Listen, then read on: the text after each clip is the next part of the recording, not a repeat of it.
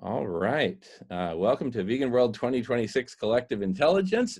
Benjamin and Suzanne, please kick us off with an update from the street, and then we'll talk about bringing together the three perspectives, the new Occupy, SRM, and veganism. Take it away, Benjamin and Suzanne. Hi, everyone. Quick update from the Portland, Oregon area.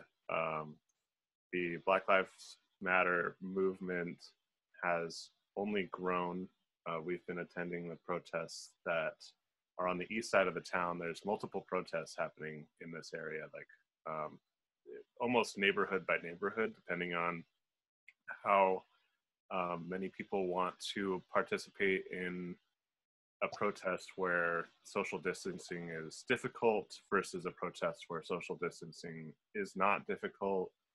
There are family-friendly ones. There are pet-friendly ones. There's, it's been really interesting. There are two really large protests happening in Portland. One of them is kind of trying to keep the police on their toes. It's supported and organized by the Black Lives Matter movement. And then there's another group that's protesting at the Justice Center. And I think they're getting hit a little harder in terms of the tear gas, the pepper spray, general police violence. And there is a call to bring both protests together, as well as some arguments as to which one is more effective, why we would be doing one versus the other. And that's been a really interesting conversation that I don't really know a lot about and can't really share much on.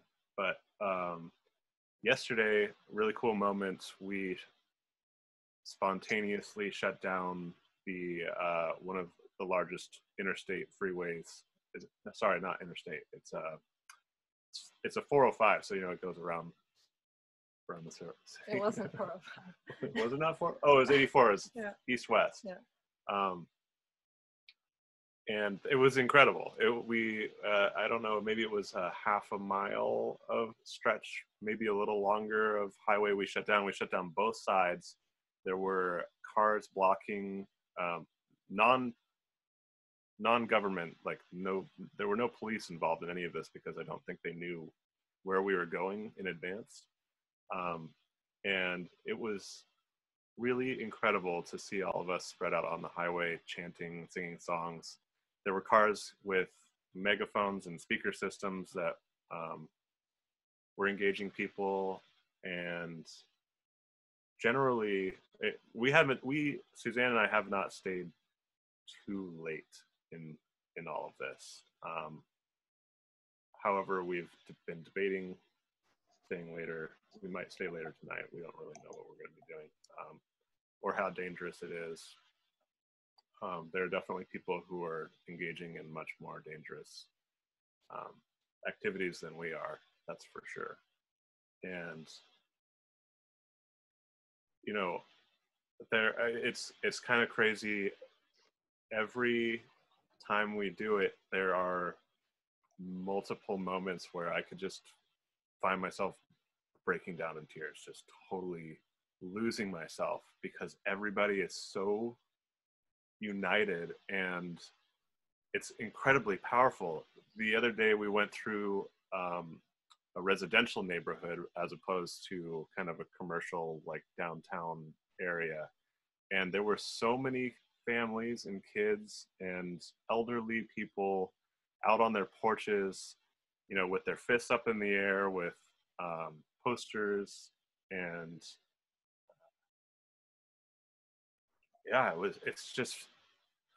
it's really moving. And I'm really excited that we've been finding out today, I think there's been some progress that's being made in Minneapolis, and our police chief has resigned and made place for a Black police chief I think he just took office yesterday.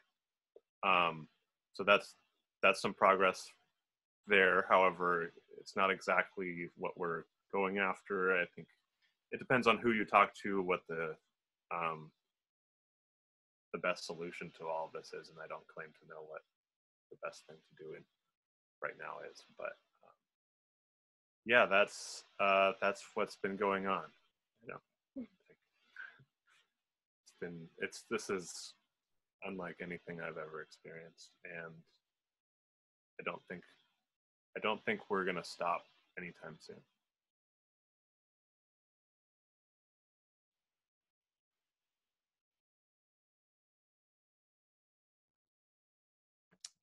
Wow. Thank you. So beautiful, so inspiring, and I'm just so happy we can kind of live it vicariously through you guys. So thanks so much for having a foot in both worlds. And I see Emery's got his hand up. Go for it, Emery. Yeah, I just had a question for Benjamin. What was the ultimate objective again? The ultimate objective for these particular protests, I think it's to raise awareness as well as call for the entire reform of the.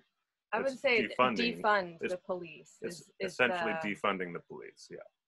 And investing in community services and mental health services and food, all sorts of community services. Everything that's could prevent all of this from happening in the first place, that we don't spend money on and we rely on the police to do in retro. Why would you defund the police?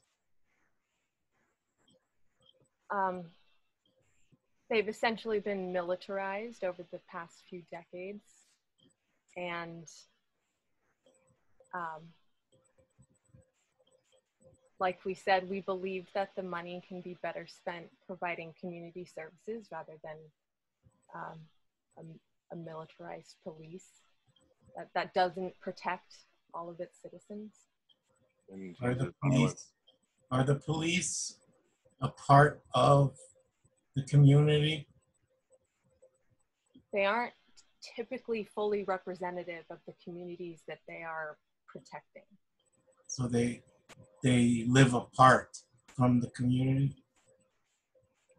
I think it depends. Well, and so that is one of the other calls in defunding the police. It's to promote more community safety measures too, not just community services, but like community watch programs and those types of programs.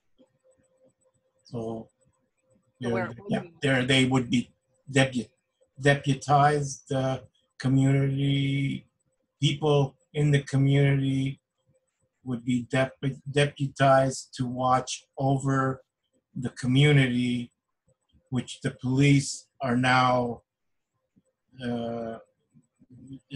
defunded to a certain extent.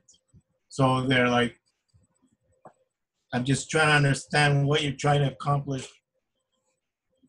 by defunding the police, who are, they're human beings like anyone else. I don't think they're robots yet, and they're trying to do a job to protect those that are in need of protection. I'm sure there's a lot of variations of judgment calls in different variety of situations, but nevertheless, I guess these human beings, police, they have to operate somehow with some kind of funding. But I mean, if we're going towards a cashless society anyway, then maybe they don't need funding. Maybe they should just do it out of the goodness of their hearts. I don't know. But maybe they're lacking hearts because they're killing too many people. I don't know. But, police have been trained. I think there's a certain degree of there's an element of not doing things properly in the training process, where, they're trained to kill people, instead of restraining people, without necessarily killing them. It always seems to be like a kill shot. And that has a lot to do with their training. And the training is provided by those in society, in the community. Okay, I think there has to be a reorganization of how these police operate in the community and in general, you know, and irregardless of their equipment, right? They may have militarized equipment, but that equipment is collecting dust anyways, you know. So I don't see any of them. I don't see any of the police, you know, using tanks down the street like they've done in China. They absolutely are. They are using. Are they? Yes. Yep.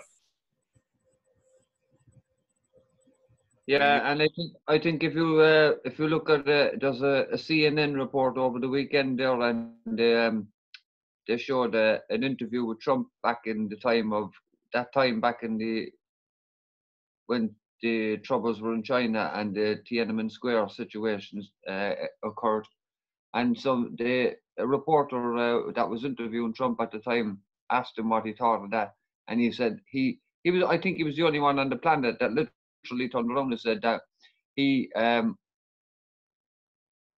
would congratulate the Chinese for the right approach, because that's the way to approach it. They did the right thing, roll right over them and keep them. That you have to keep the people, or you have to dominate the situation that way and put an end to it straight away. And that he was in favor of what the Chinese did. In other words, I think he was the only one on the planet that was. So that just gives you an idea. Like, they're capable of doing anything.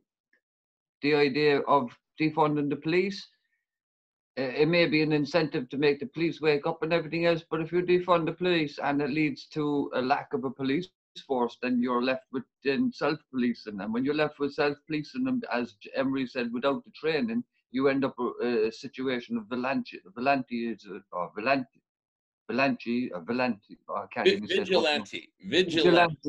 Yeah, you end up with vigilantism, and then you have all sorts of issues arising out of that. So the problem is plain and simple. It's down to the racism, and it's down to the powers that be and the laws that are written to protect that racism. It just has to be eradicated, and anyone and police forces just can't protect their own. It's not about them protecting their own. They're out there. It's about them protecting the people on the street who they're being hired to do or protect. Like, so, you know, it's just a matter of enforcing the law. And personally, it's a very steep uphill battle. I think you have on your hands. I think it's a situation of too much violence on the planet. You know, the violence is what is ruling the actions of too many people on the planet. Violence, violence, violence. It's in the games, it's on TV, it's in the interactions, it's the win-win mentality that people have. It's winning at all costs. It's violent. I'm telling you, it's the violence. You know, from the moment you're born, you come out in a violent way. Okay, they slap you to breathe. It's a violent process. All right. Speaking of violence, Ray has his hand up. Go for it, Ray. One of the things that the defund the police is about is that there's so many parts of our society where the police are implicit. And really, we're training people with guns and violent methods to solve almost everything in our society. So if any phone call to the police, there's really no nuance to it. You get a call, you get somebody who's trained to kill to show up at your house to deal with whatever problem you have. And that's been a system that, you know, it's nice and simple for people to understand. It's nice and simple for people to fund. We respond to fear. we get told that if we don't increase the police force, then we're going to have people crawling through our windows and stealing our stuff. So, are they though? You know, there's a level of crime, and that we're not saying get rid of the police. We're just saying that we've kind of fallen into a system by which everything is considered a crime. And when it comes down to it, every cop, apparently the average is that they make one felony arrest a year. So we're hiring somebody a full salary to do one felony arrest a year, and then the rest of the year they're finding, you know, little things to keep occupied. And a huge part of that is to arrest black people, find black people, arrest them. And that is their modus operandi. And if everybody's okay with that, we continue with our society. But I think we've got to the point where we're not anymore. We've also seen it in Toronto too. You know, you're talking about finding things to do where we're doing protests, you know, and we're obviously peaceful. And we've had like 20 cops show up while we're stopping a chicken truck, you know, and like, why do we need 20 cops there? You know, like I said, nothing to do, right? You know, so you're talking about, yeah, like, they don't even know what to do then. They don't even know laws. They're just like, they're told to show up.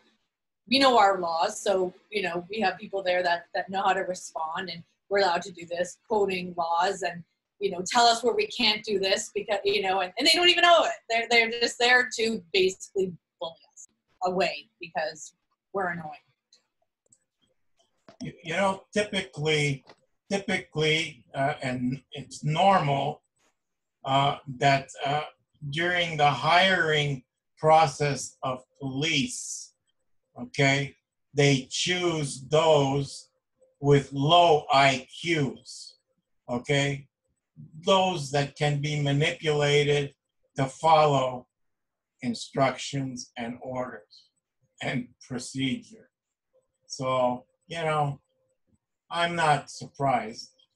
But there are some very good police, and I don't think it's a good idea to lump all of those together, you know, into, you know, and paint everyone who is trying to make the world a better, safer place, you know, with the same paintbrush.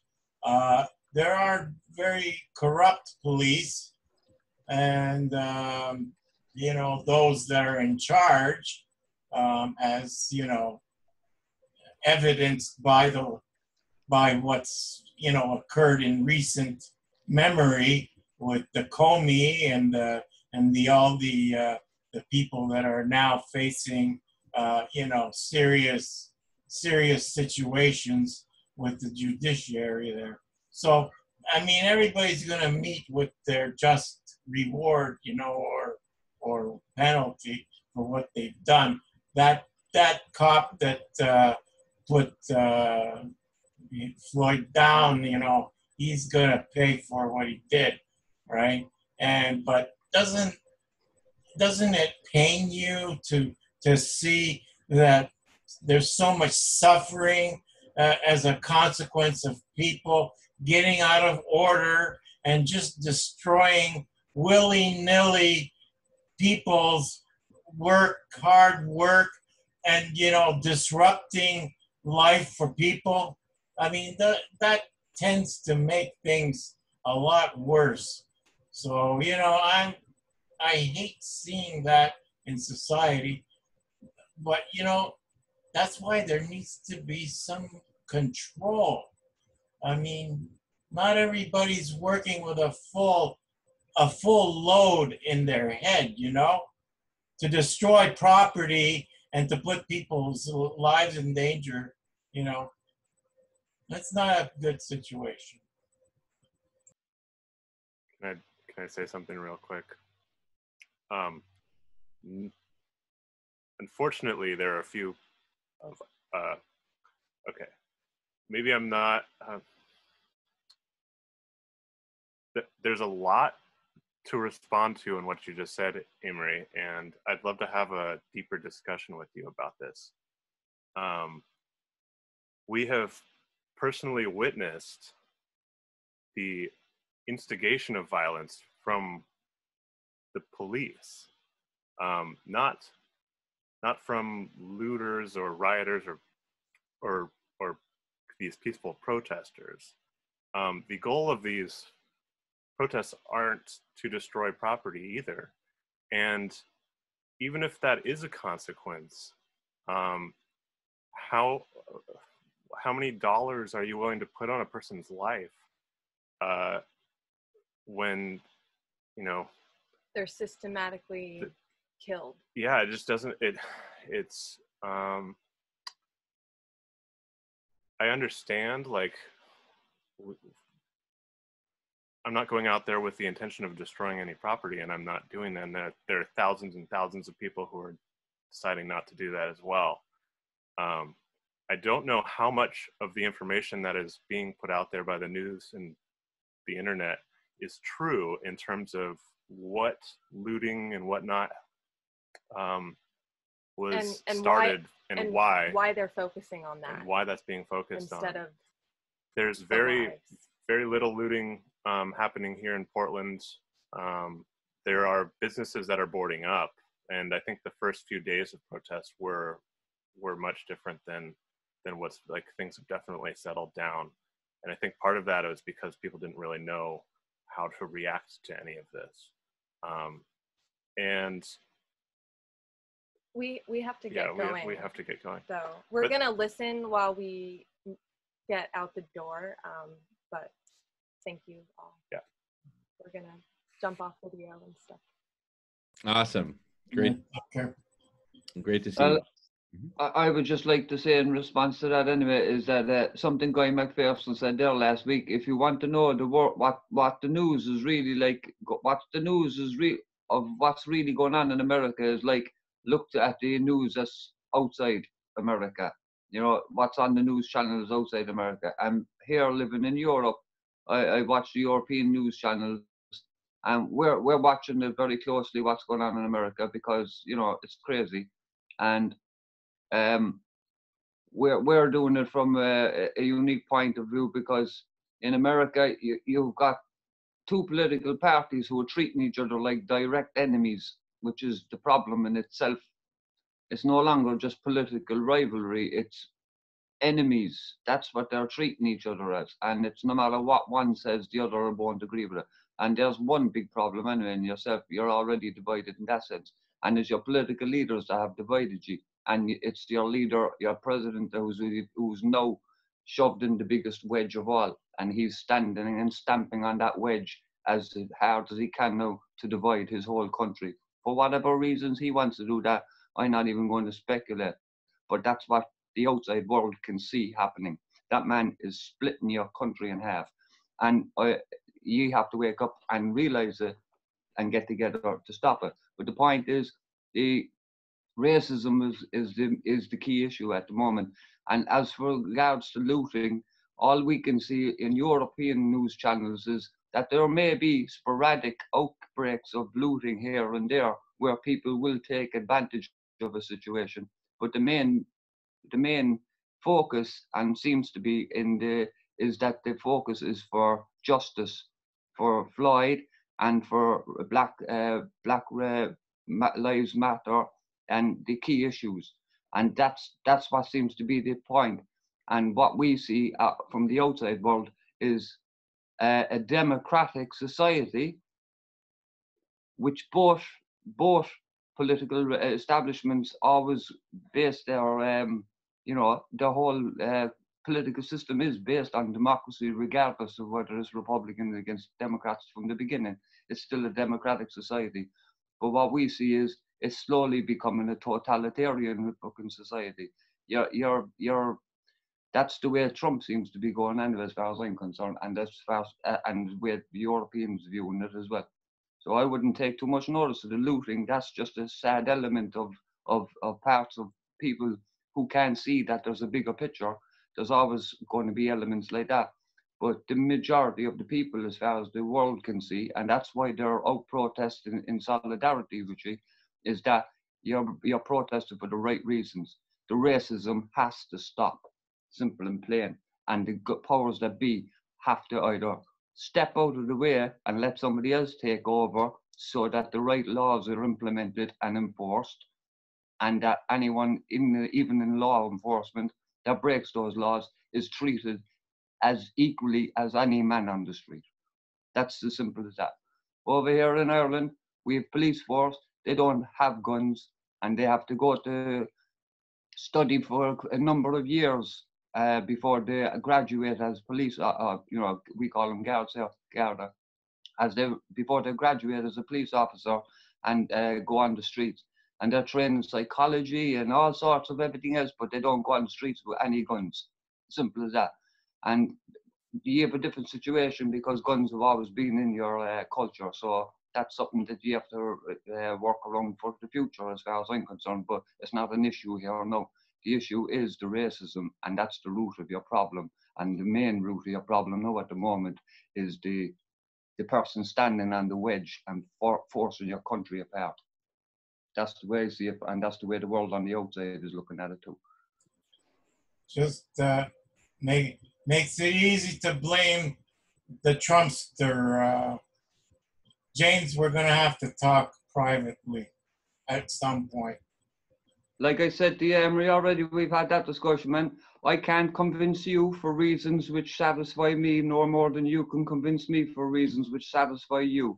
All I can say is I'll agree to differ with you on that one. Or as far as I'm concerned, I think the majority of the world,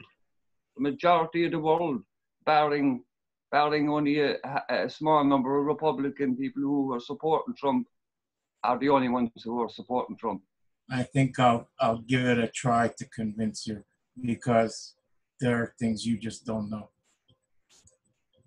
Well, I don't think you're aware of what I know completely in a sense, Emery, but, I'm willing to debate it with you, but I don't think we'll come to any consensus or agreement on that one anyway, I don't think. Sometimes you just, as I said, can't convince anybody for the reasons that they believe, and then, you know what I mean? Well, we're on the same team over here, collective intelligence, but we don't have to see every color, or every shade, or every moment of everybody's life. But I'm gonna try with you because I feel it's important enough. Not here, but in the future, I'll reach out to you. Fair enough, Emery. Okay.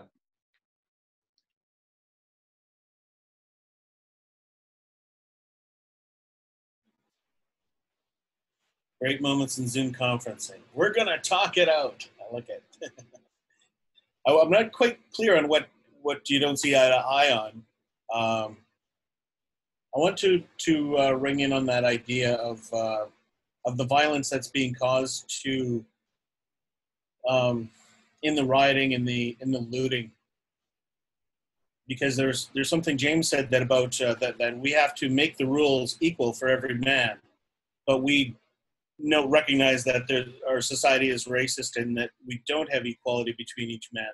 So when there's looting happening, and I'm not trying to convince anybody to say that they should think looting is right.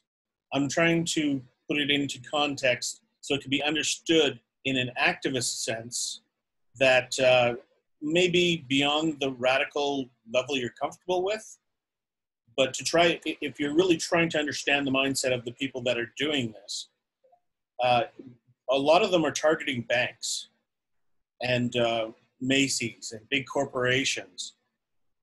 How many Macy's are worth one black man's life?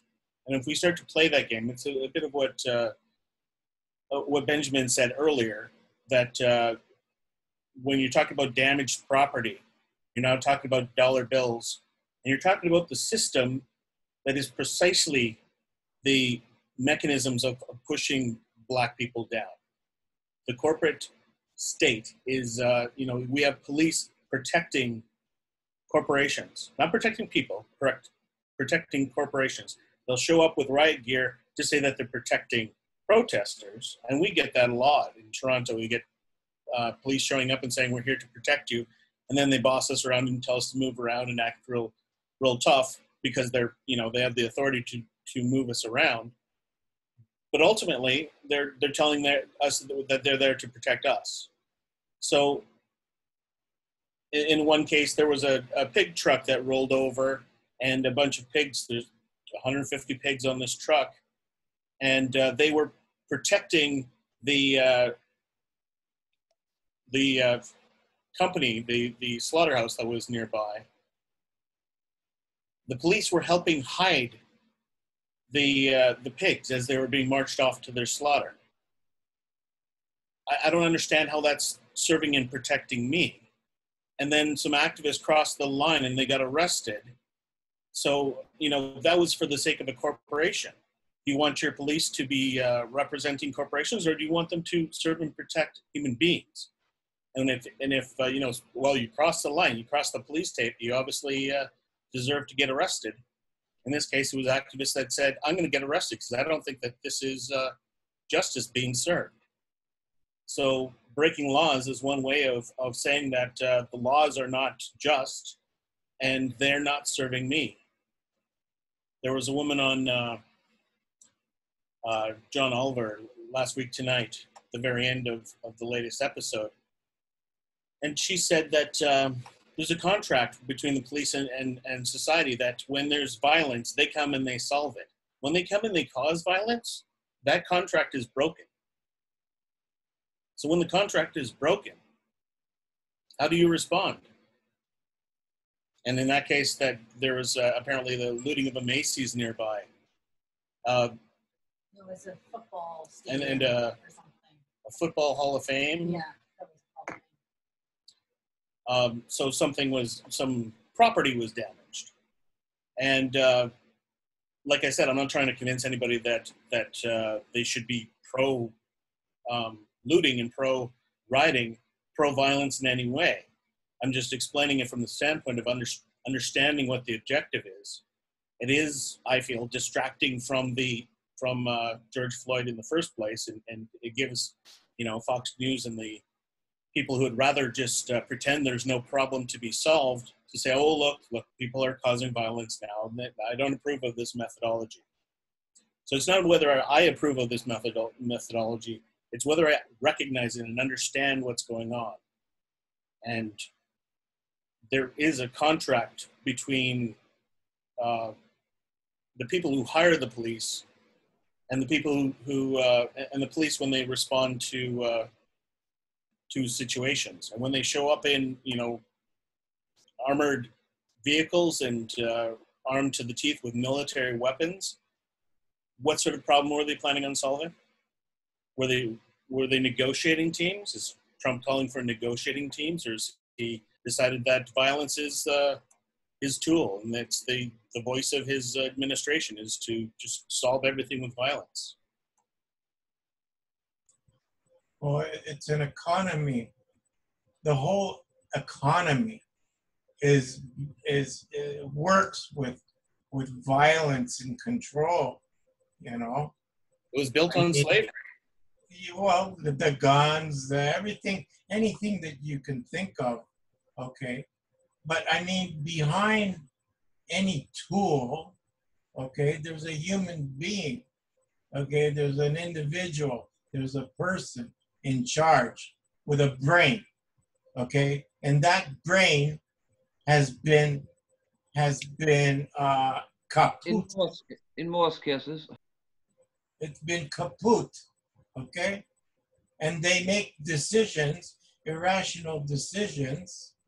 Okay, and violence is the end result, and death and harming people.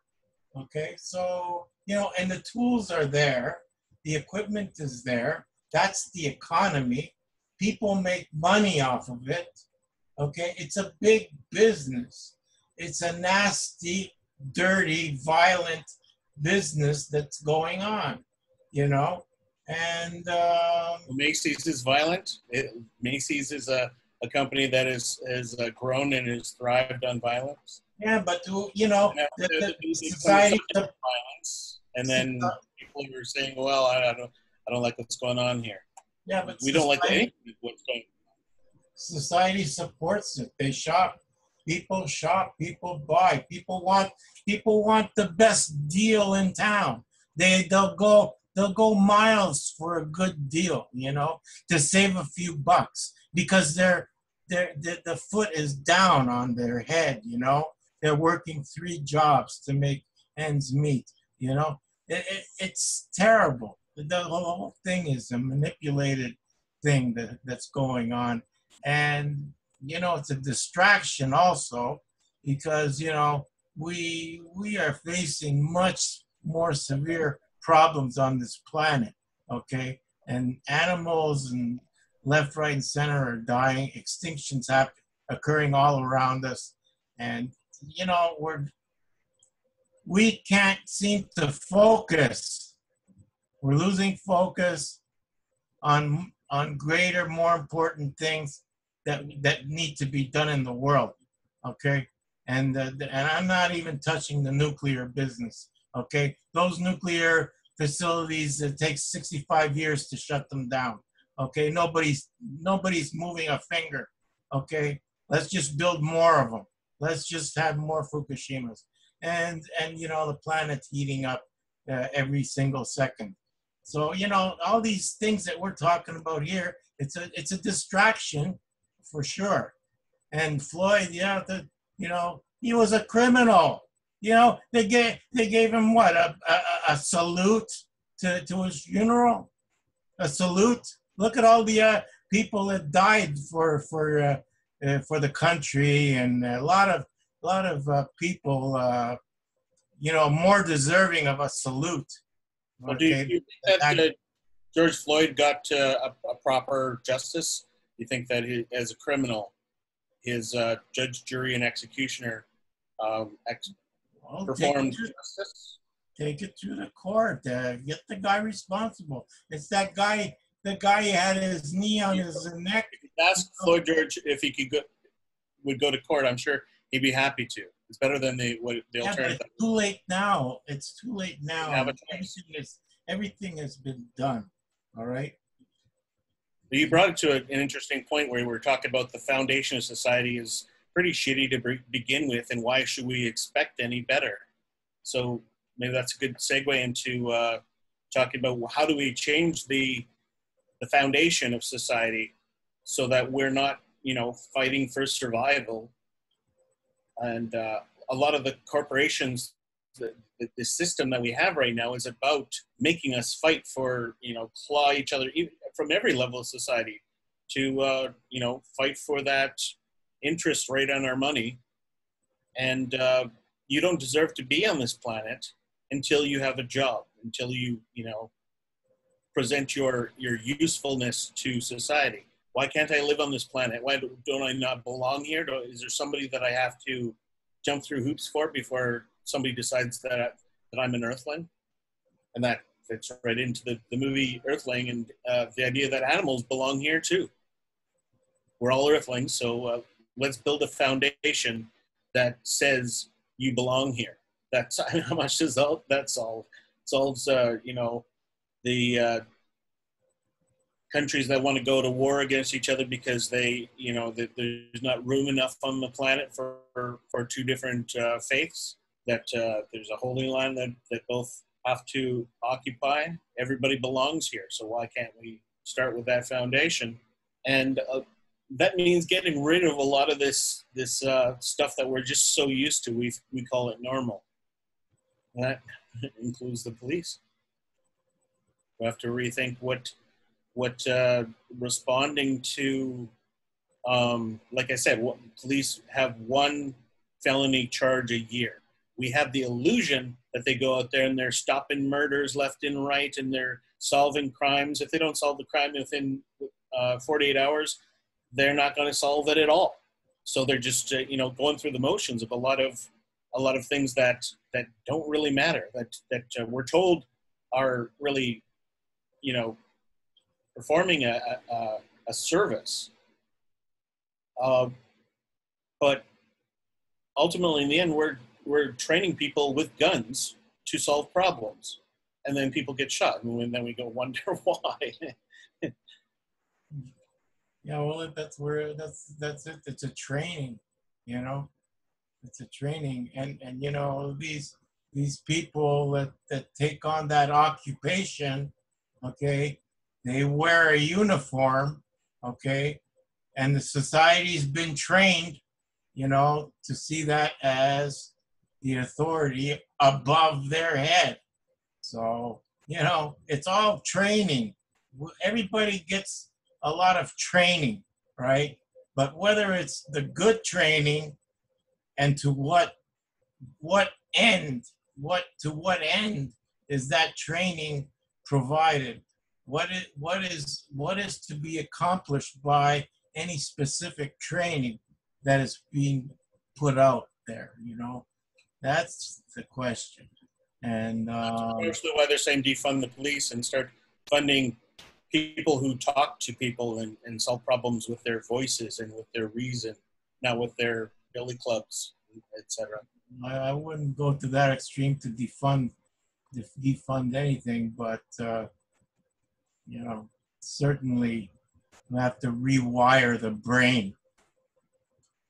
Well, the brains are, you know, our brains are what we know what we know, and we're born into the society that we have. Can we reject the society that we have and build something better? And we've got to, as activists, we've got around us people that really believe in that old system, and they believe even the stuff they don't like, they still believe in it because it's the evil that they know, and they really don't believe that we change. We change every decade. You know, we have things called the 80s, the 90s, you know, the 70s, the 60s, the 40s. All of it means something different to us. So who says we don't change? We're constantly changing, and our society adapts to either where we want it to go, which is called revolution, or, you know, or just goes by industry and greed and all the elements that have, you know, hijacked our democracy. We think we have democracy, but I can't see any evidence of it. So wouldn't we like a universal basic income where we know that people belong on the planet, and we will make sure that nobody starves to death? Not in this country, not in any other country. So we start with that, and universal basic nutrition, universal basic shelter. We have, you know, 6 times as many houses as there are homeless people, empty houses, than there are homeless people. So, you know, can we give somebody a house? Well, you can't just give somebody a house, because that doesn't fit into the paradigm that my parents and my grandparents and my great-grandparents learned from the Industrial Revolution. We're not in the Industrial Revolution, so it's a good time to move on. And that's part of what we need to do. What is this new revolution we want? Well, let's say start it off by giving everybody a meal. So, you know, let's start there and worry about the house later.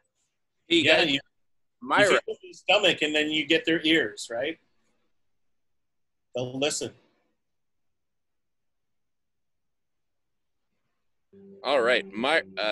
Really great conversation, you guys. Myra's had her hand up for a bit. Just wanted to give her an opportunity.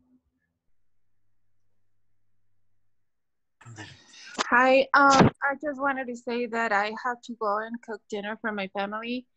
And regarding all this George Floyd situation, I don't think that this is an issue that has to do with culture, race, color of our skin. This is a consciousness issue.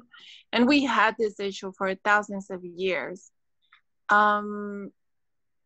Consciousness, a good state of consciousness starts in the family, because as we are born, we are not born with prejudice. We are not born with division. There's no future for us. There's no past for us. We are in the now and today. We are in the present from the day that we are born. I think that the issue starts the way society is, the way our parents are raising us.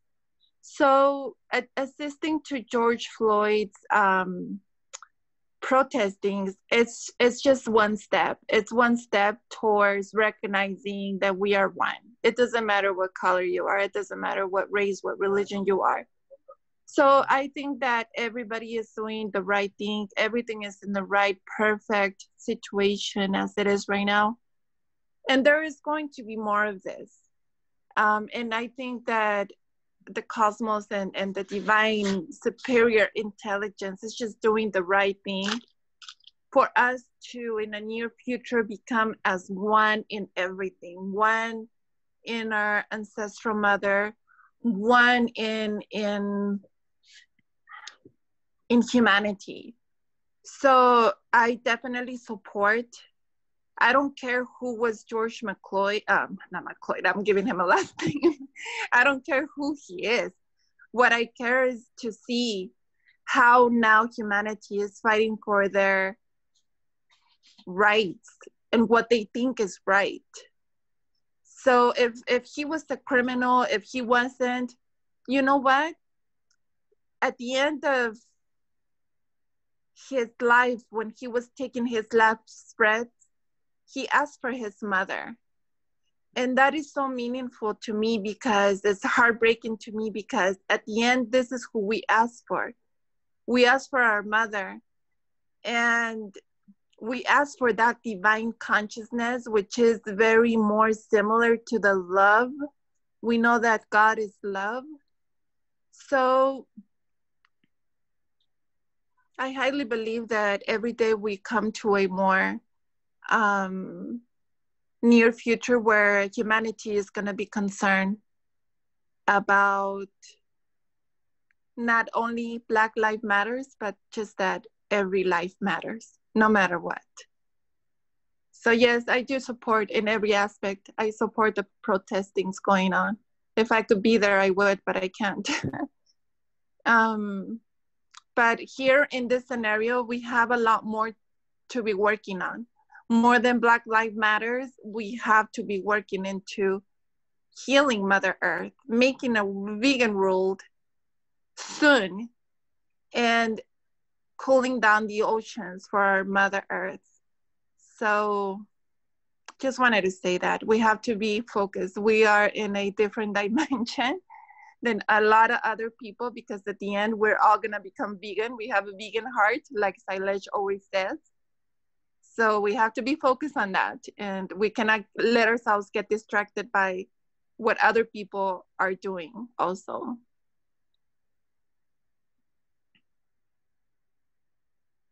With that, I'm sorry, I'd like to say good night, everybody. Hope you guys all have a blessing rest of the day. And I hope to see you guys all tomorrow with the speech with Guy McPherson, speaking with yogis.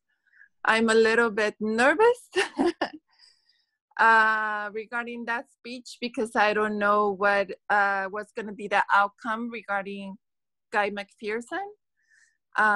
My intention over that is to have Guy spread more love than hopeless within humanity. It scares me a lot to see the messages of hopeless, to see the messages telling people that the world is going to end, that we are in the human seventh mass extinction, because not a lot of people are strong in their consciousness. And it freaks me out to know that because there's a lot of people that are very weak, that they're going to start having a lot of emotional problems and they can start doing things that are not right. So this is a reason why I invited Guy McPherson to speak with yogis. And when I say yogis, I am guided by the Bhagavad Gita book, which yogi is definitely not one who practices yoga. It's one who has a very high state of consciousness that they are more into the vibration of love and hope. And yeah, so hope to see you guys all there, and we'll see what the outcome comes out of that amazing dialogue that we're gonna have with him. So thank you all. It was nice to see you guys. See you guys all on Friday and tomorrow. Thank you, Myra. Thanks, Myra. Look forward to seeing you tomorrow. Thanks.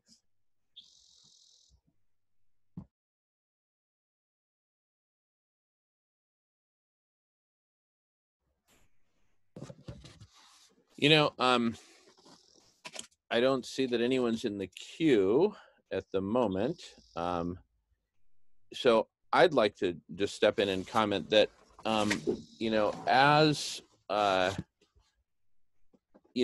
see that there's so many different priorities and so many different projects that we could be working on, you know, where to put the focus, right? And one answer that I've, you know, come up with is the answer nowhere.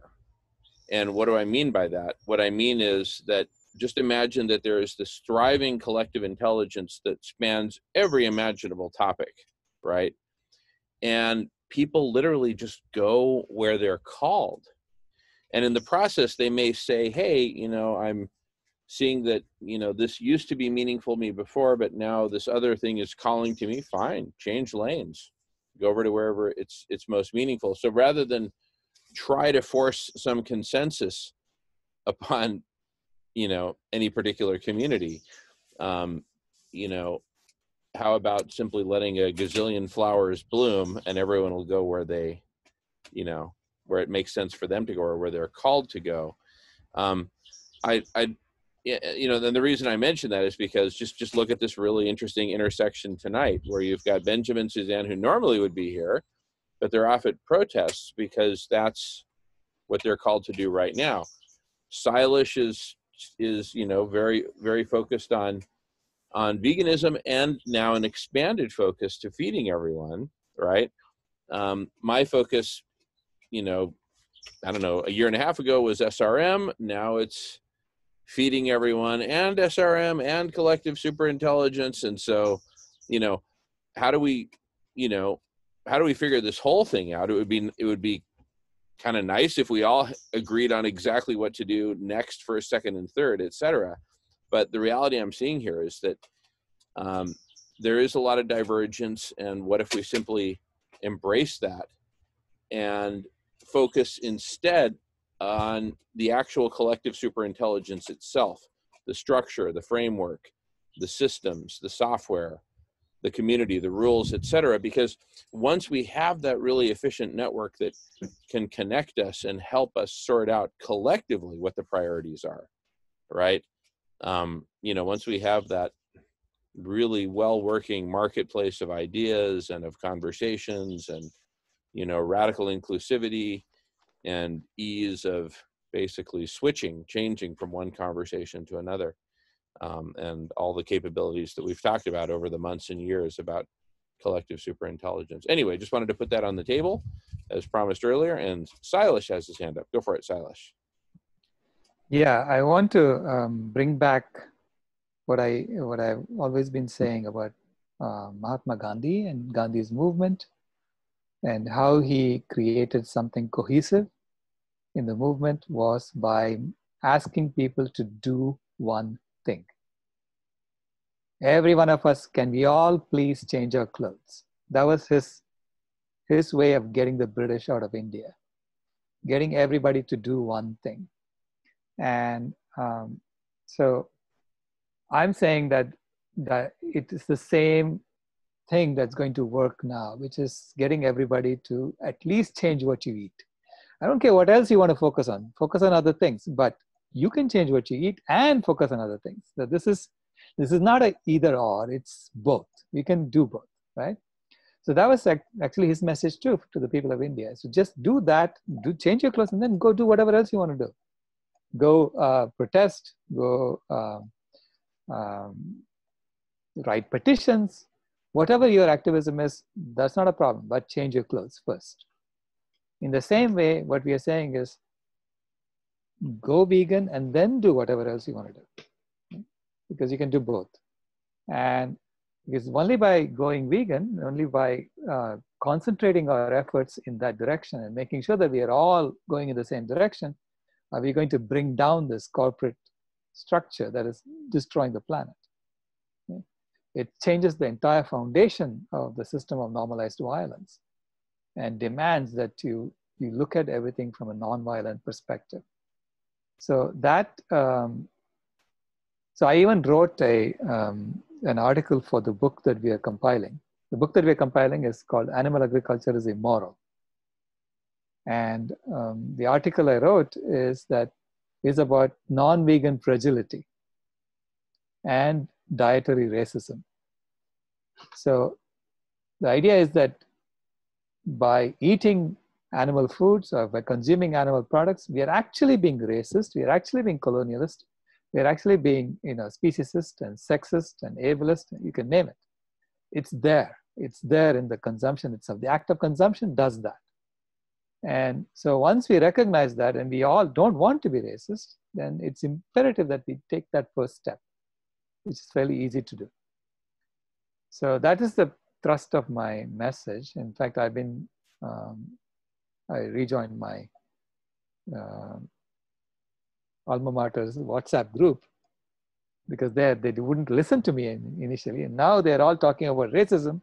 And I'm saying, hello, how about this foundation of racism, right?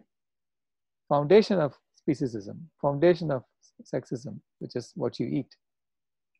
And now they're paying some attention, because they are saying, yeah, we need to talk about everything.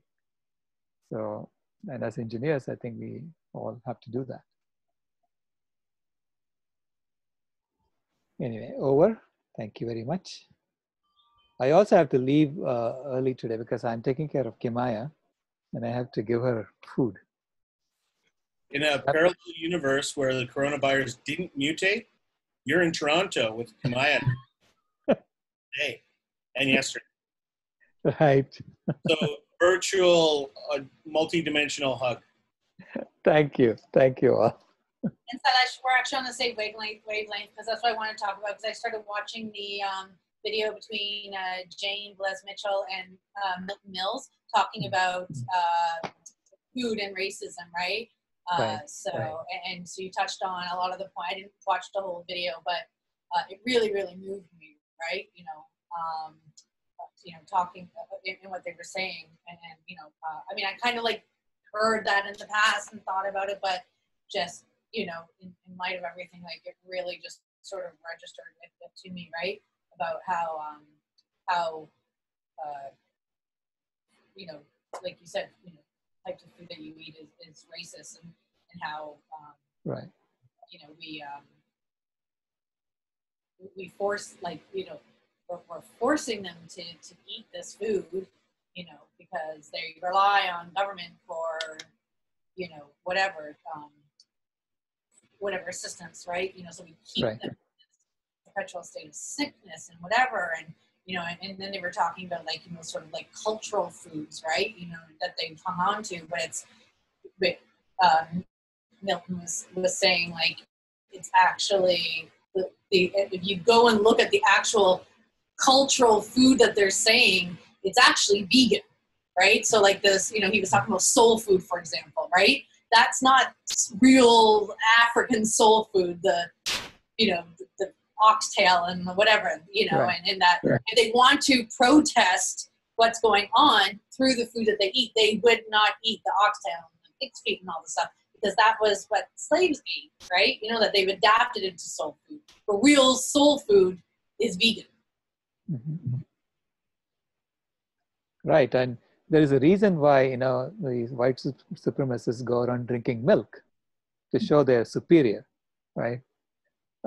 Because they are pointing out that people of color cannot digest this, and it's true, they cannot digest it, and they are falling sick. In fact, there was a video of Muhammad Ali.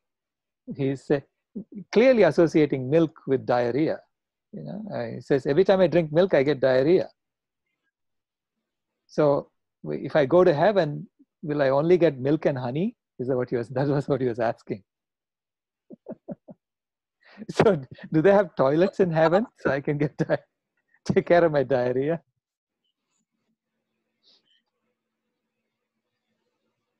So, yeah, I mean, these are stories we tell, but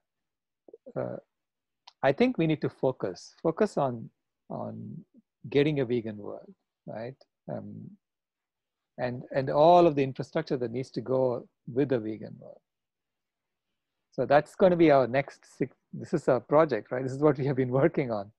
And getting more momentum for that, getting the story not only understood by people, but also supported by people, so that we get more and more people helping us get to a vegan world, right? And I think the others will take care of itself, when you do that. The 7 core shifts that we talk about, right? The 7 core shifts. That should be the foundation of what we are doing. In fact, I was telling Ray, and I was looking at the Sustainable Development Goals of the UN. And the Vegan World 2026 project addresses all of them except for one goal. And I think that goal is put in there to make sure that none of the goals can be met. And that goal is the goal of economic growth. So I don't know why the UN would say that, yeah, we need zero hunger, zero poverty, etc., but always have economic growth. How can you guarantee economic growth, constant economic growth on a finite planet? I don't understand why they would even put something like that in there, except if it is done deliberately to make sure that we don't meet the other goals.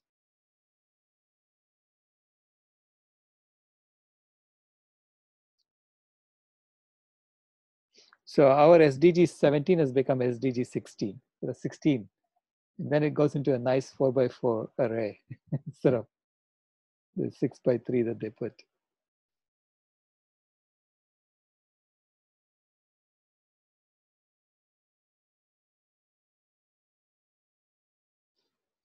Anyway, thank you all for this forum. Thank you, Jamin, for hosting. Absolutely. Thank you, Silas. Yeah. Thank you all. And I guess today I'm going to leave early so I can go feed my granddaughter. Sounds good. Okay. Give her our best and enjoy. So let's a quick question. Have you heard anything about Endgame 2050? The documentary was released. Yeah, what do you mean? I have been talking to the producer. Is that what you mean? It just released on YouTube, I believe. Right. Yeah, I watched it and I spoke to the producer. And so that's how this whole idea of New Game 2050 started. So the docuseries. Okay, I got it. Yeah, the docuseries that we're working on. Yeah. Jamin, you should be outraged. You went from Solutions Club at the end of the universe to Solutions Club at the beginning of the new world. They stole your skit, your shtick. Oh, they stole which stick? The wasn't your Solutions Club at the beginning of the new world previously at the end of the universe, or at the end of the world, or something before like that? it was called the Social Club at the end of the world. Right. And then Silas inspired me to change it to Solution Club at the beginning. Well, first the Social Club at the beginning of the new world, and then finally Solution Club at the beginning. Right. Yeah. Yeah. So the documentary Endgame 2050, it looks at the 2050 from a very dystopian perspective. That we don't do anything, and and we can hardly breathe, we can hardly eat. So that's the situation that she's imagining in the year 2050. And then she talks about why that situation is going to happen because of what's happening now. And so I contacted her and I said, can we work on something, a positive vision for what could be?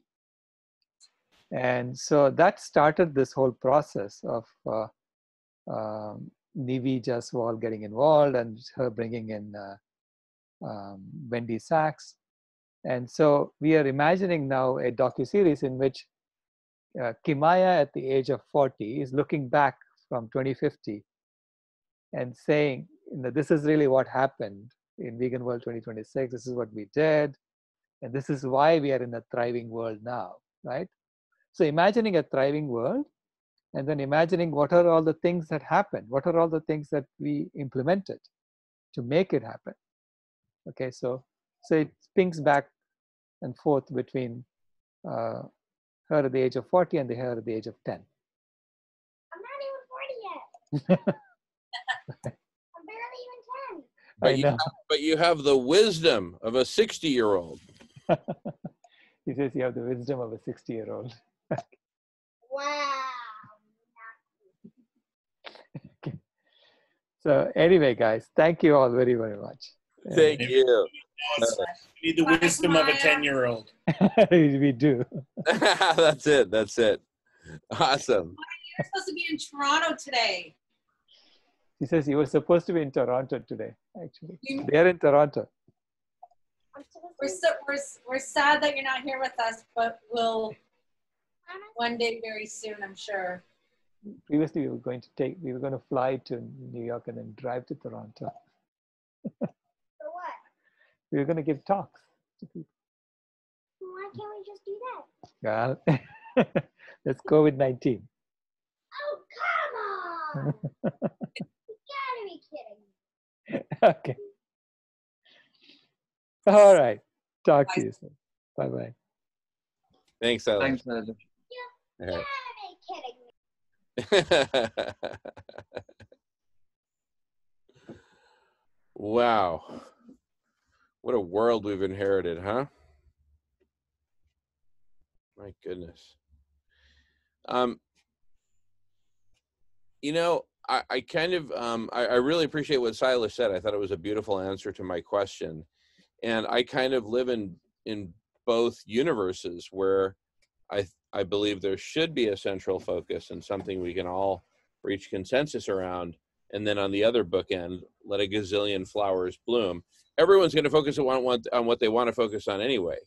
Why don't we leverage that, you know, apparently divergent phenomenon to our advantage by making it so that basically the collective superintelligence platform plus community plus culture plus rule set plus underlying sociocracy plus, right? That all of that becomes a scenario where you get to be the ultimate kid in a candy shop because all conversations, all movements, all everything is available. So, you know, what do you do when you first inherit a candy shop? You stuff your mouth full and then you go puke. And then you get mature. You get some maturity. So so I think there will be, you know, for lack of a better word, as we say in Canada, a drink until you puke phase. And then after which people will then start eating healthy. And, you know, I get colorful with my analogies and metaphors, but what I'm really saying is if we not just allow, but encourage this max out on your freedom and go wherever you want, that through the evolutionary process, through the process of communication and people speaking their mind and speaking their passion and all that, there will be kind of like this invisible hand that will guide us towards, you know, veganism and SRM and defunding police and, you know, raising the floor and all these good things that we've been yearning for so long. Maybe we need, as an analogy to the Adam Smith invisible hand of economics, maybe we need a different kind of invisible hand over radical whole system transformation, including transformation of humanity herself as a species, right? And whereas in Adam Smith's world, you know, a free market system was that which created the invisible hand. Not that I agree with any of that, but just as an analogy because it's powerful. And in our system, maybe it's this maximization of freedom of choice as opposed to economic freedom of choice in terms of go wherever you want conversationally, meet with whoever you want, right? Fulfill your wildest intellectual fantasies, right? In terms of, you know, jumping into whatever conversations you want, participating fully, being heard, being expressed, being contributed to by others, et cetera, et cetera. And it's almost like only once we have that freedom, you know, and that facility and that free marketplace of ideas and conversations will we really reach our true potential. It's kind of like, you know, imagining a young Brazilian boy growing up in the most violent favela, right in the middle of the most violent gang family, and just immediately growing up as part of the gang, first running drugs and then lighting firecrackers when the police come to send signals and, you know, doing the kinds of things that little kids do in the Brazilian gangs. And he just grows up in that world. What he really needs in order to really be a fulfilled and expressed and, you know, awesome human being is to grow up in a much healthier environment. So what if, okay, better late than never, let's create that environment for all of humanity now, at least in the Zoomosphere, right? So regardless of what neighborhood you live in, you can plug in here, and regardless of the color of your skin and anything about that, as long as you've got internet access, and I know that's a big if, because again, a lot of poor Brazilian kids don't, but increasingly people do. So anyway, but I'm going to leave that one for the moment. Everyone who has internet access can come in and really, you know, fulfill their wildest dreams intellectually and psychically through this amazing medium. Maybe that's the freedom, the market freedom that haven't never really had. And now with the Zoomosphere, at least we have the potential for it. We still have a ways to go to actually build it out and build all the infrastructure and culture and, you know, community and community of communities and all that good stuff. But anyway, I'm just kind of putting it out there as, you know, potentially one of those missing ingredients alongside veganism as to, hey, we need this. And then everything will start to become cool. It's like we're searching for that proverbial first domino to kick over. Silas says it's veganism, right? I agree. And I think it's, you know, collective superintelligence. And I think that, you know, a healthy focus on SRM is also in order. So, you know, and that's what makes me go multiverse, multi-topic, and just says, hey, look, Jamin, instead of trying to turn everybody into a, you know, a vegan with an aluminum hat and, you know, a Neuralink plugged into their forehead, that symbolizing veganism and SRM and CSI, instead of trying to make everyone that, just let a gazillion flowers bloom and only focus on creating that space where that can happen, and everyone can gravitate to where they want to go, not where you want them to go. But then my secret plan is that everyone will ultimately gravitate towards where I want them to go because I'm right, right? But I don't, but I suppose I'm not the only human being who has that perspective, right? I'm right, listen, you know. Anyway, with that, I'm going to go on mute and let somebody else be right for a while. Well, yeah, you're right. And we see it in a lot of the environmental movement where there isn't room for more than one answer. You know, they have this, we need a green energy grid, and that's the way we save the world, period, full stop. Anybody got anything else to say? Don't want to listen to it because, you know, that's stealing from our platform and our, you know, funding. There's only so much philanthropic money to go around, so we have to make sure that our agenda is front and foremost. And there's nothing more capitalistic than that. It's like, you know, altruism infected with capitalism, and then all of a sudden it's just like a, you know, people fighting for supremacy of, you know, controlling that microphone on the Earth Day March, right? Can we let the vegans on stage? No, they don't have anything to say. They've just got their weird little agenda that, you know, Sailash's white paper says it's the #1 cause of climate change. Discuss it, at least talk about it. I mean, just because they don't have a solution for it, they go, well, change animal agriculture, I don't even know where to start. Because you don't know where to start does not mean that we don't do it. And because you've got control of the microphone, there's a huge problem with, you know, being recognized as the heroes of climate change when you're slowing things down, when you can't allow for a multifaceted approach. That's why Basecamp has 26 study groups, and I wouldn't be surprised if they don't turn into 80 study groups, because each group has the ability to like find at least 5 topics that they could turn into a task force and start knocking down these walls that keep us from a vegan world. But we can't have like just one. One isn't going to get us there. We have to have all the solutions in all facets of society working at the same time.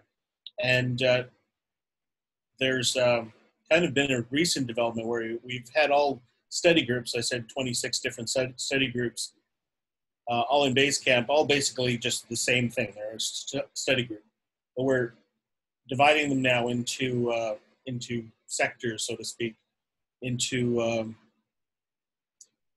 work groups. which is part of what Sailesh had proposed is the IEEE model of engaging with problems, breaking it down into pieces, people going into their groups and solving it. And they get together in work groups. So there's different kind of categories of the problem to be broken down. So now there's going to be almost five different collective intelligences that will be focused on justice, the economy, nature, food, and what was the other one?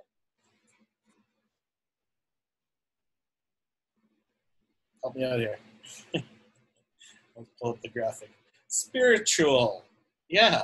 I think there's still a few spiritual people left on this planet, and not everybody's gotten completely jaded, and they're looking for that guidance. And a lot of people are looking to organize religion, and they're willing to follow any leader that is willing to lead.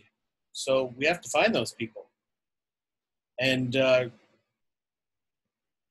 they've all got it written down that they have to take care of this ball of mud. So let's lead the leaders to some of the solutions.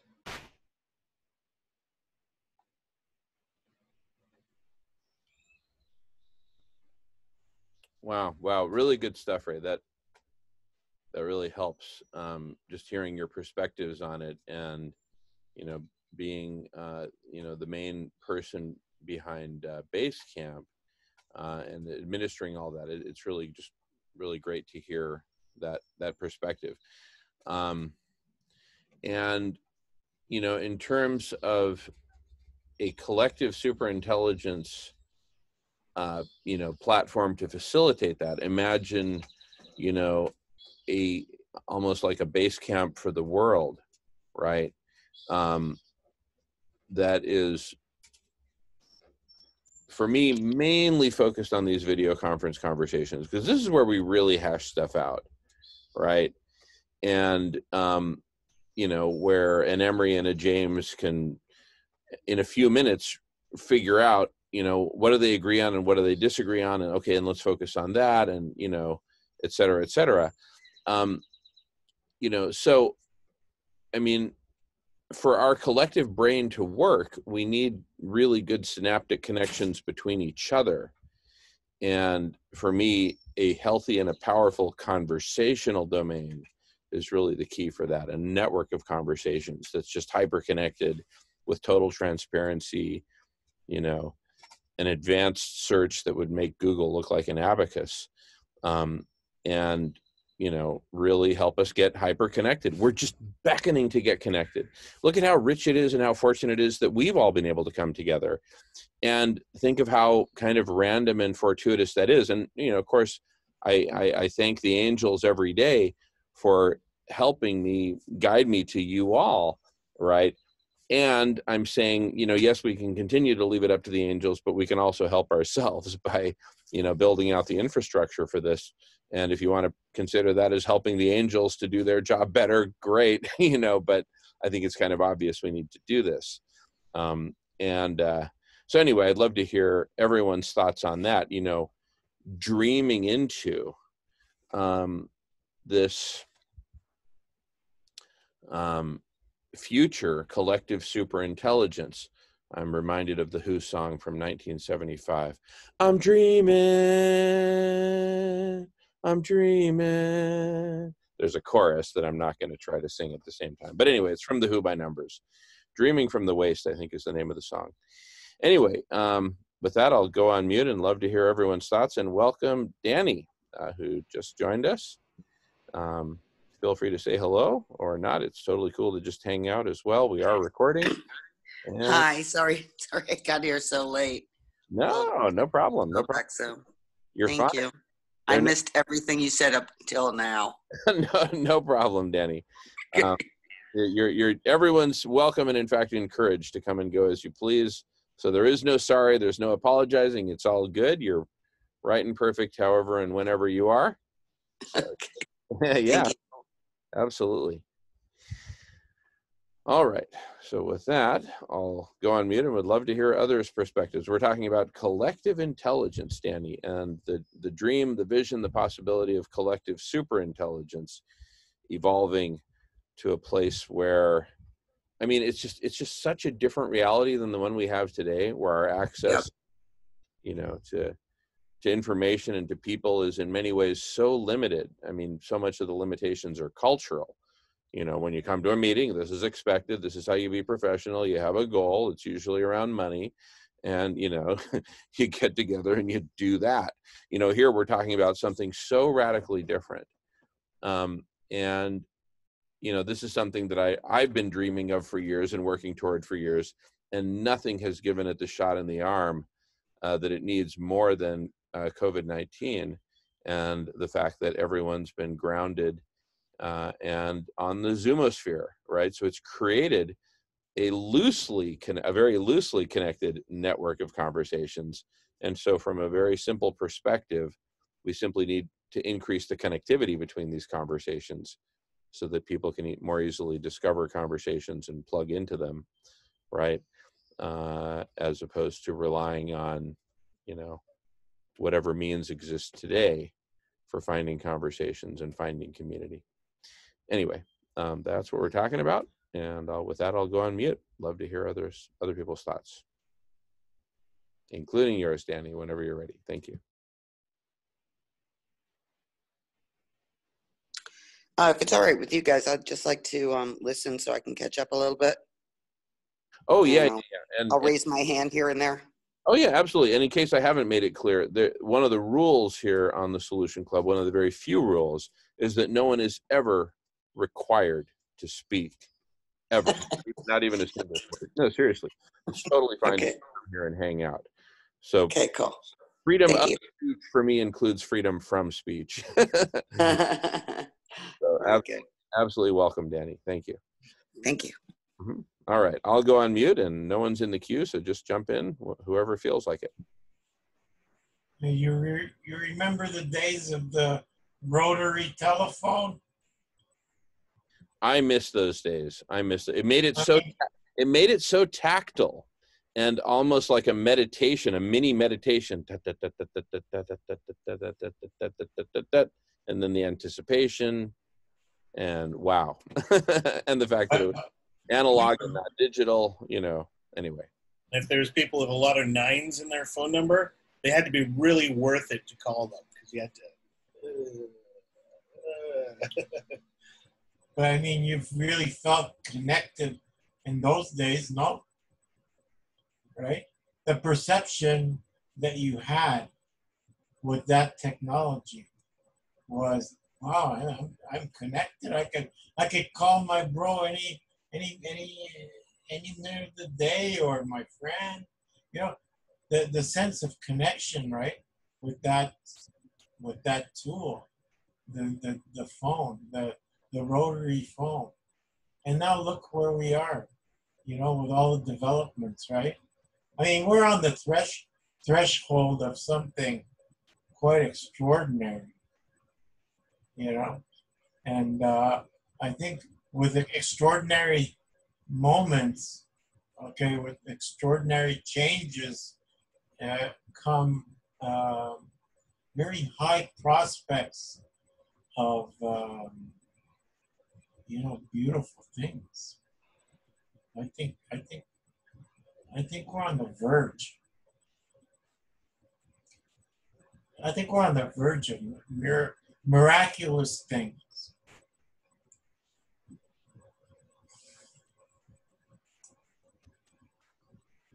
Just think about the different attitude that we had towards phones when there was only one in the house. Now you have everybody's got their own phone, plus a bunch of wireless phones connected to the landline.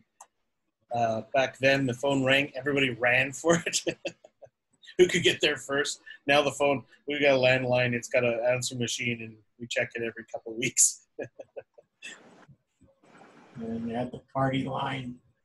Remember the party lines? Still a few members of the family that haven't realized that we don't actually answer that phone. We got to call us on our cell.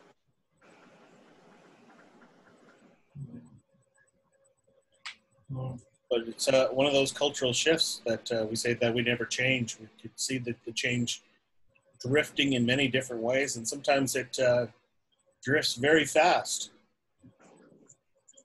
But you know, we've gone through stages, right? Where, you know, at a certain point, you would rush to answer that phone.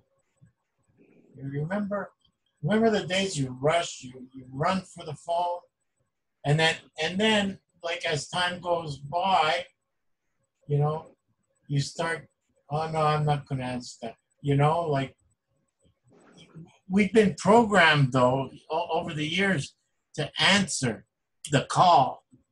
Answer that call, right? But I see that a lot of people, you know, have changed, you know, over the years to where they're not answering the call. They're just constantly connected. You know what I mean? You never get disconnected. It's like plugged in permanently. People are plugged in permanently. Yes.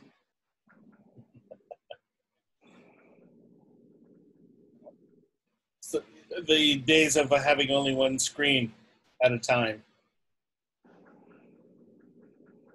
Oh yeah, I got 1, 2, 3, 4, 4, 5.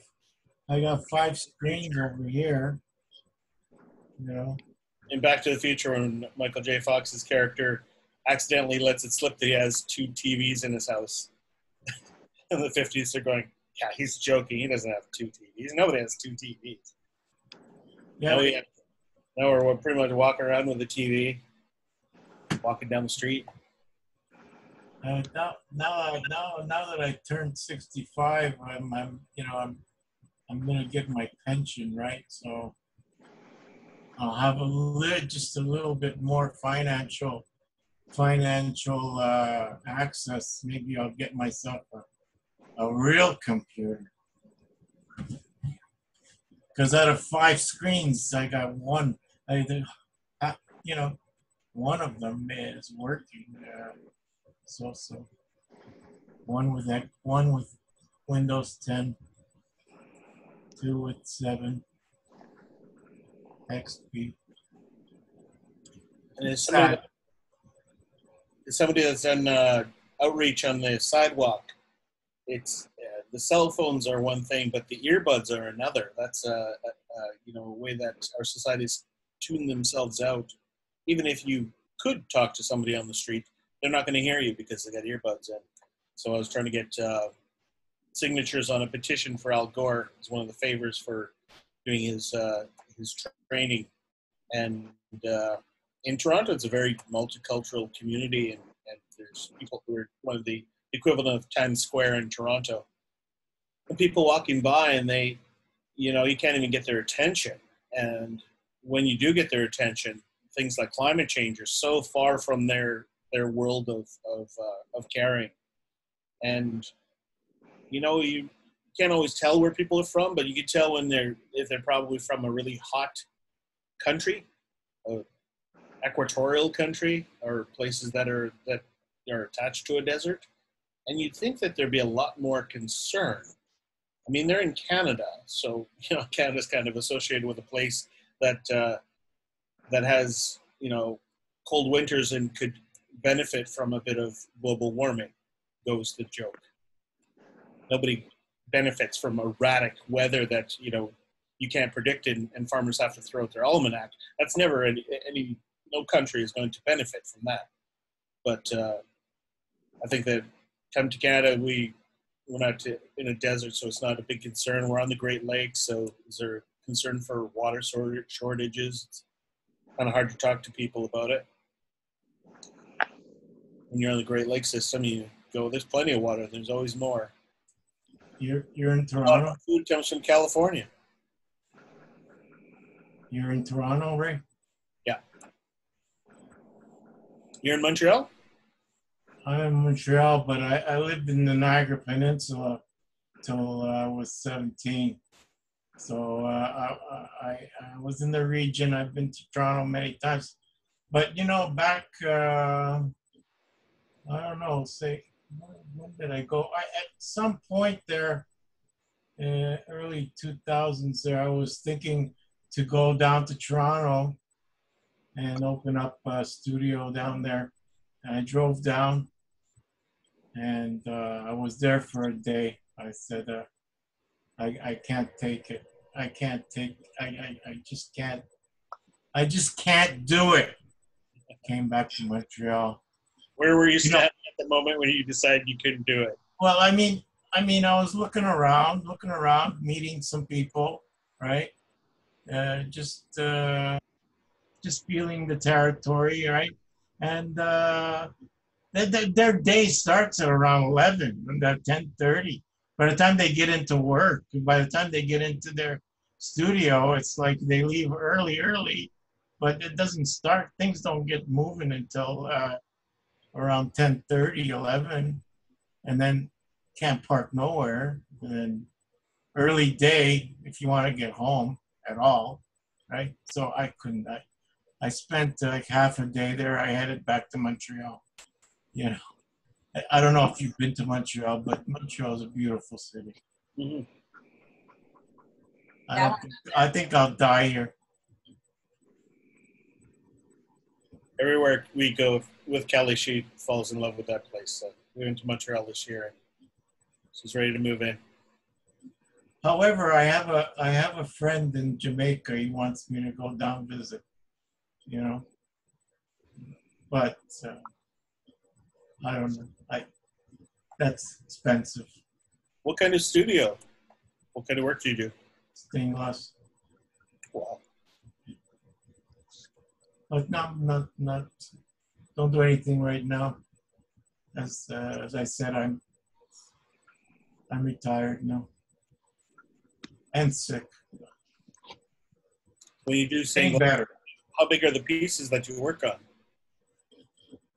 Oh man, well, pretty large, pretty major. I did some major stuff. Churches and mausoleums and all kinds, residentials. You name it, I could do it, but not so much now. Been done. It's a wrap, unless you got some major job down there. I saw some of Emery's work. He showed us some images of his work there last week, and it's absolutely amazing work altogether. Like stunning. Thanks, James.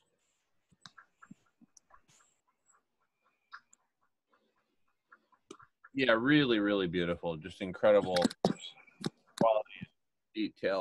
Danny, I'm going to mute you because we're getting some feedback from you. Feel free to unmute whenever you want to share. Okay, thank you.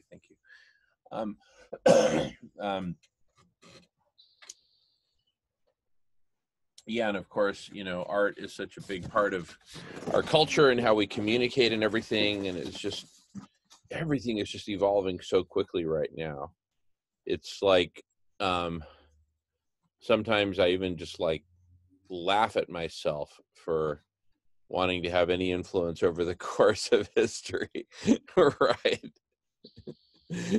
I'm like a little mosquito, on top of a piece of wood that's floating towards the edge of Niagara Falls saying, me, I've got an idea. We could do this. It's just like, but anyway, I mean, we are who we are and we have to try. That's just who we are. Have you ever been in a room, a bedroom in particular, trying to sleep with one mosquito? One mosquito. Think of the biomass of a mosquito compared to you, and it could drive you crazy. So don't give up. The mosquitoes are powerful creatures. That buzzing sound is just horrifying. They might not hear it out here, but it gets right there. Yeah, so viva la mosquito, in terms of its power to influence and orchestrate. We, of course, want to become benevolent mosquitoes. The Provincial bird of Manitoba. It's the what of Manitoba? The provincial bird. The mosquito.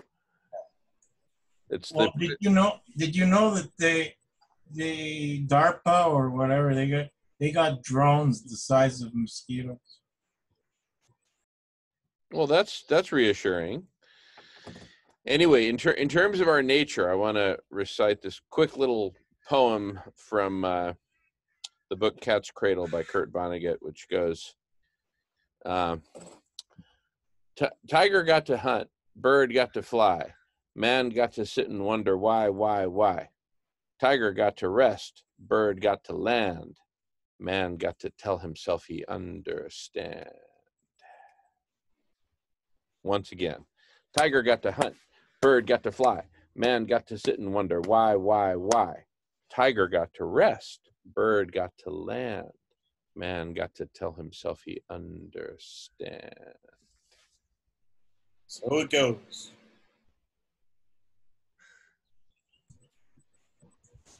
Yeah, we're standing under.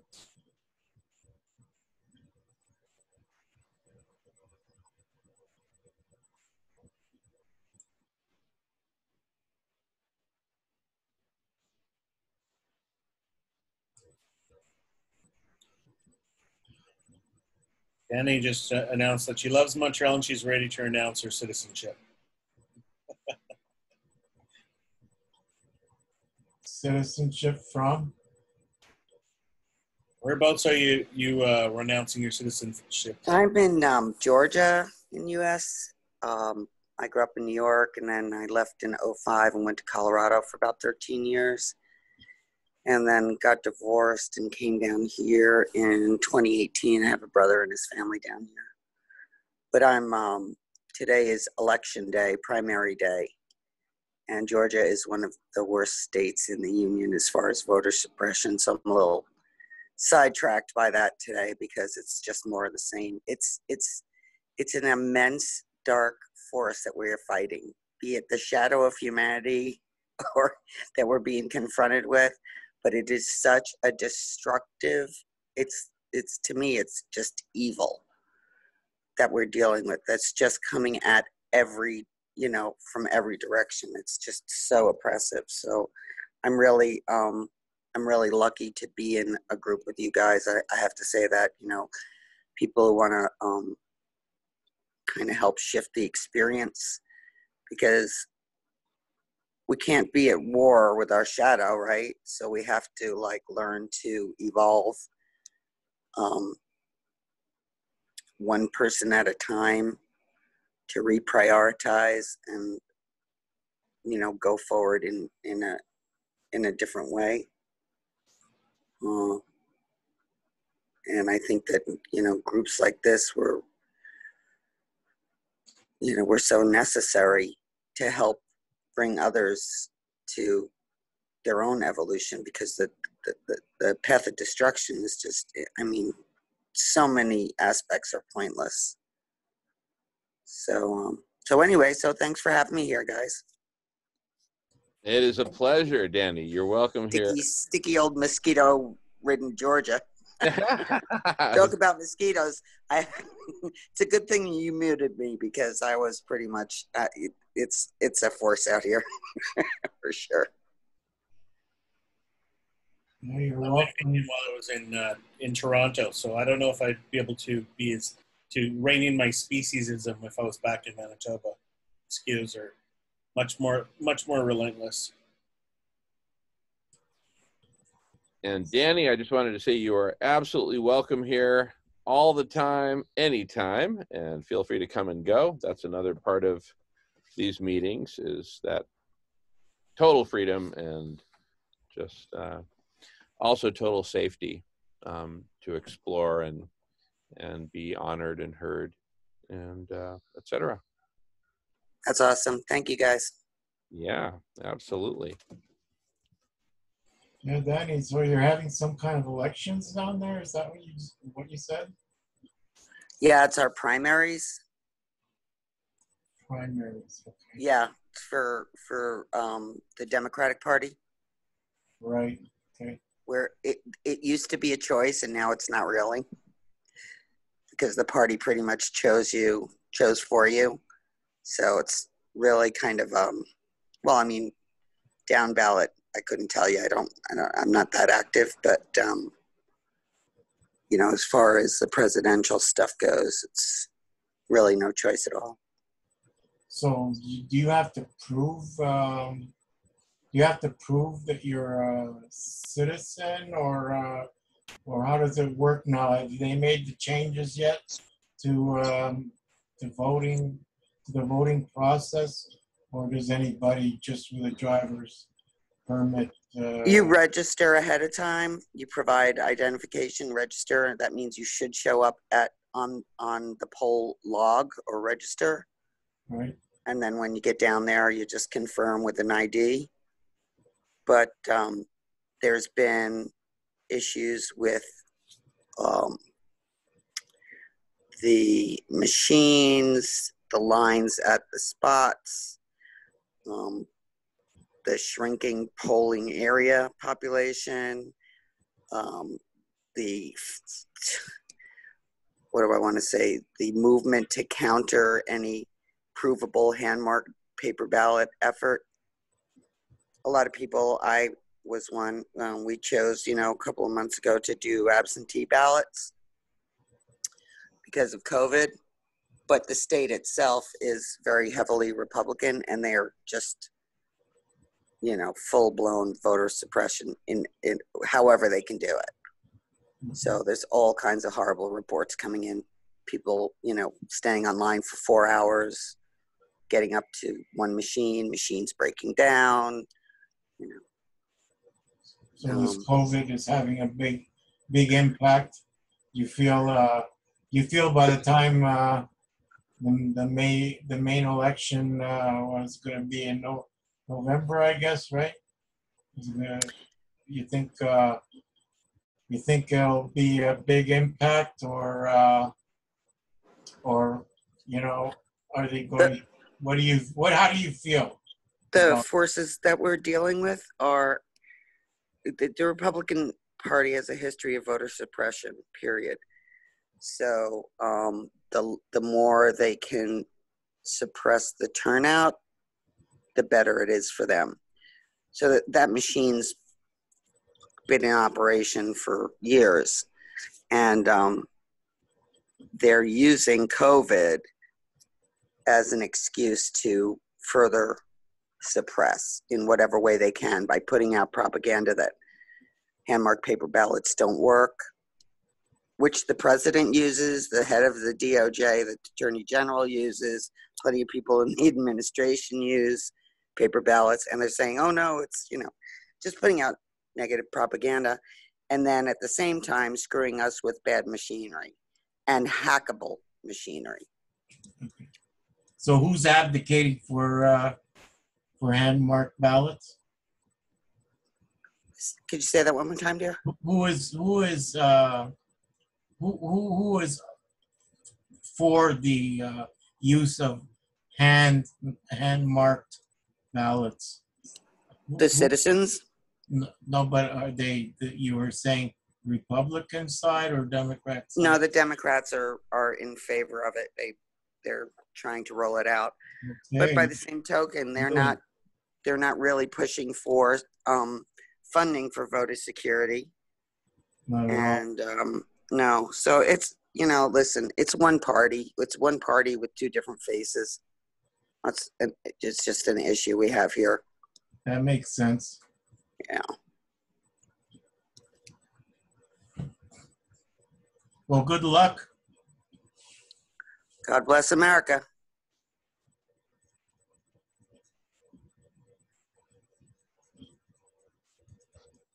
Well, we still do the hand-written ballot, and counting of those individual ballots are done, and they're overseen in public view when they're being counted and everything else in a public hall and all that. It's all monitored, covered properly.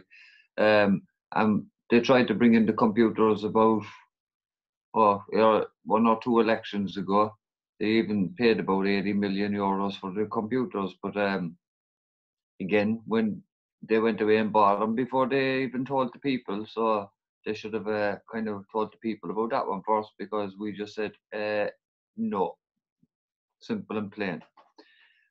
We'll all vote. Our vote is an individual right, and when we do our vote, we put our vote down on paper, and we see that it goes to the count, and that the vote counts are counted, the votes are counted. And if there's an issue with the count, they'll be recounted. It doesn't matter how long it takes, as long as it's done fairly. And that's the only way to do it fairly, because computers can be manipulated. And we say, go fuck yourselves. Sorry you spent 80 million euros on computers. Put them in the warehouse with the water pumps and meters, because we're not fucking using them. Simple as that. So, sorry about the language. But basically, you know, computers, you can't be 100%, you can't even be 50% sure that a computer isn't being manipulated, but you can make sure that your ballot is, you know, that you put it down on paper and that it's going to be counted. That's the main way to do it, and it's the right way to do it.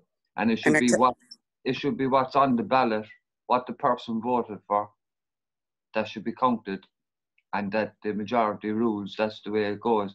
And I don't know what way you do it over there, but you know, the ballot and the vote, the people vote, and yet these college electoral votes seem to have won it the last time around. I don't understand that when the majority of people voted the other way, but that's the way you do it. It's a strange way of system as far as I'm concerned, but I definitely don't agree with the computers. Well, I'm with you there.